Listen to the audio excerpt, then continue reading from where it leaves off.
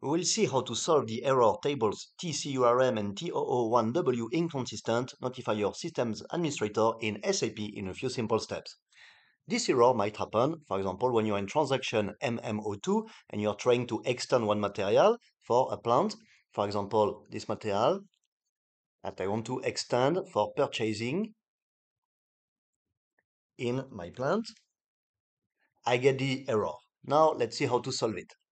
First of all, close the error message, close this, go back to system, open, let's say, a new GUI window, go to S-Pro to customize your SAP, go to SAP reference IMG in enterprise structure, assignment, logistics execution, no, hotels management, here, assign, no, then go to logistics general, assign plant to company code. So here we go. This is what's missing. Our plant Y001 is not assigned to any company code. So if first of all, you should know the company code. For example, we'll just take the first one in this example. You need to add a new entry, enter the company code 001 for the plant Y001 in our case, enter.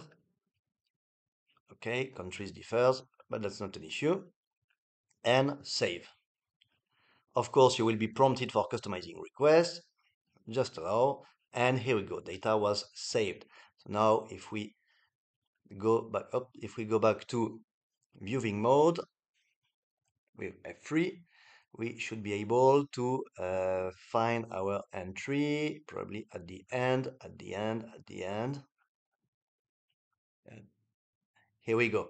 Here we have our entry for our company code in our plant.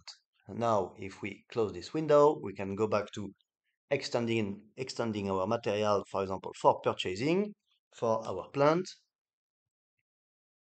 And we still have the issue. Maybe exit transaction, go back in, select our material, extend, enter our plant.